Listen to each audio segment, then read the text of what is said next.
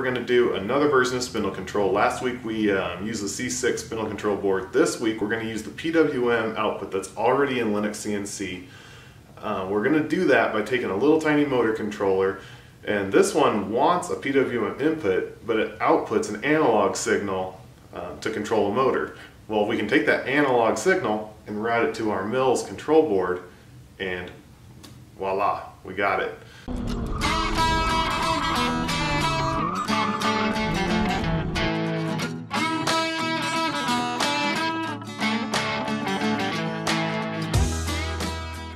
Alright folks, so now it's time to play with the PWM signal. So I went ahead and changed my HAL file over, so now it's reading a HAL file that I made just with the step config wizard, and I selected pin 14 to be my PWM out for the spindle. So I've got this guy is hooked to the PWM output, this guy is hooked to ground on my board, on my DB25 breakout board.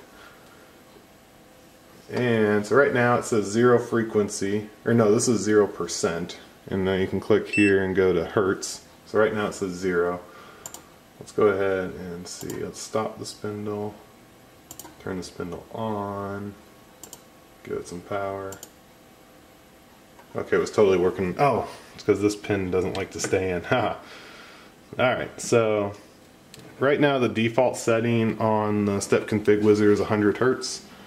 And you can see that right there. I got 100 hertz, doesn't change as you can probably hear my mouse clicking, I'm increasing spindle speed. Now I click duty cycle.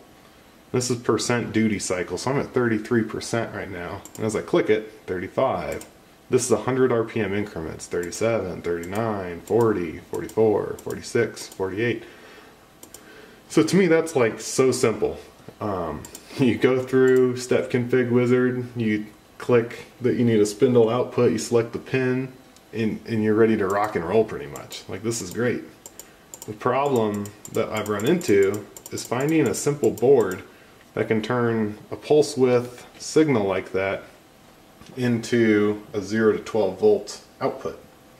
So let's play around a little bit. Alright, so I've been playing around with this little DC motor controller. Please excuse my spaghetti soup. So this is an L298N little board here. It's a DC motor controller, and it's really pretty simple. You've got, well, first of all, the intent of this board is to plug into like an Arduino or some microcontroller and be able to drive a small motor up to like 35 volts off of it. So we're not using it that way. What I've got here is I've got a 12 volt input, because it'll take in 0 to 35 volts. So these two leads here, this is what they would call your motor power. So if you were running like a RC car or something, this would be your main battery leads going into here. And then from there, you've got these two outputs. This is your positive and negative that go to the motor. And then one of these here, there's 3 pins here. 2 of them are enable. You have to have one high, one low, and then the third one is where your PWM signal goes in. So that's pretty much the spaghetti soup. It got a little messy because I realized that you have to ground your DB25 board and this board together. You got to make them share a common ground. Alright, so this is voltage. As you can see right now, we are at 11.99 volts. And I'm not going to move the camera to show the screen, but I'm at 4,500 RPM. Now if I start stepping it down, you can see it changing. This is 100 RPM increments, going down 10.3, 9, 8. Just for fun, let's go S100. Ooh, whoa. Okay, there we go. 179 millivolts. So let's go S200. 300 millivolts. 500. 700. 8, 900. 1 volt. 1.3, 1.5, 1.7, 1.9. So it's actually pretty smooth. I was having trouble before I realized I needed the same ground. The signal was bouncing quite a bit. Way too much for what we're trying to do. But it's actually working pretty good. This board is literally, I think I saw one where it was like 5 of these boards for $10 or something with free shipping on eBay. So they're dirt cheap, they're tiny, and it really looks like it's an easy way to change your PWM signal to an analog voltage signal, and it just happens to be you can plug all the way up to 35 volts into this sucker. Whatever you're looking for your max output, that's what your voltage in should be, and you can go from 0 to that voltage. So it looks like it's going to work perfect. Alright guys, so it turns out that what you saw in that video is not quite right. It turns out I had a pin backwards, so instead of the PWM signal going to the PWM input, it was actually going to one of the enables, and the enable was going to the PWM. So it gave me my 0 to 12 volt signal that I needed until I tried to plug it into a motor controller. I got a treadmill one now, which I'm going to show you next week, hopefully. The second I plugged that in, plugged the power in, boom, tripped the ground fault isolator on my outlet. So I went ahead and flipped the breaker back on, and I realized I wasn't getting a PWM signal, and then I realized I wasn't getting any stepper signals out to my steppers. So at this point, I'm pretty sure I fried my breakout board, the little DB25 breakout board. So I ordered a new one that'll be here tomorrow. But until then, I needed a way to finish out this project, so I grabbed my little Arduino that I had sitting on a shelf and kind of played around with it so that it'll give me a PWM signal out so I can at least keep working on this. And let me show you what I figured out.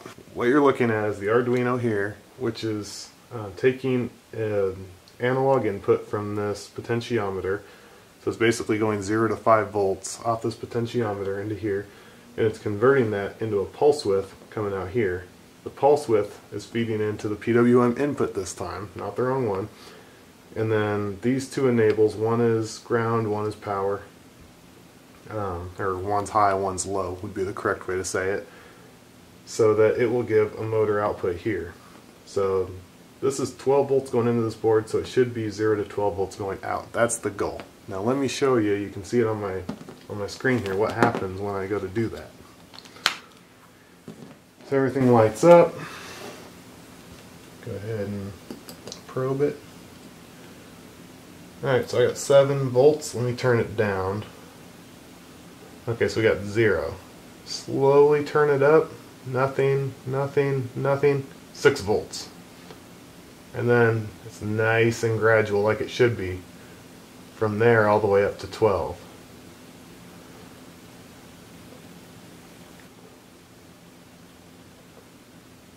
So I messed with this for like a solid couple hours last night trying to figure out, I was thinking it was something wrong with this board, or maybe it wasn't recognizing the signal. I was putting pull down resistors in line with the signal and that sort of thing, trying to make it work.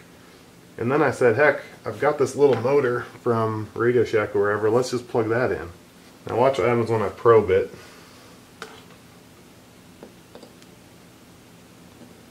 So now we've got motor's not running, 0 volts. Slowly give it some power. Look at that, 1 volt. I got my probes on backwards apparently. 2 volts, 3 volts, it's all nice and smooth. 4, and that's actually past what this motor is supposed to have. So, alright guys, so I managed to figure out why the voltage was dropping to 0 and then would instantly spike up to about 5 or 6 volts and then be smooth after that. A guy I know suggested just put a like a 10K resistor between the positive and negative so that that voltage has somewhere to go. It's not just stagnant there basically. Yeah, so it worked. I've got a nice smooth transition from 0 to 12 volts on there. I don't think it's quite 12 volts, I think it's 11 something, but good enough. So next week I'll go ahead and hook the Arduino with the motor controller up to the actual motor controller, the treadmill, and hopefully to the treadmill motor as well. And so the Arduino will at that point be controlling the treadmill motor. Boom! Then, if that all goes well, I just got my new DB25 breakout board, so I'll put that in there and I will take out the Arduino, connect the little motor controller up to my DB25 board, so then LinuxCNC will be pushing out the PWM signal to that little controller, which is sending an analog input to the treadmill controller, which is powering the motor. Whoa, that's crazy. So I'll see you next week.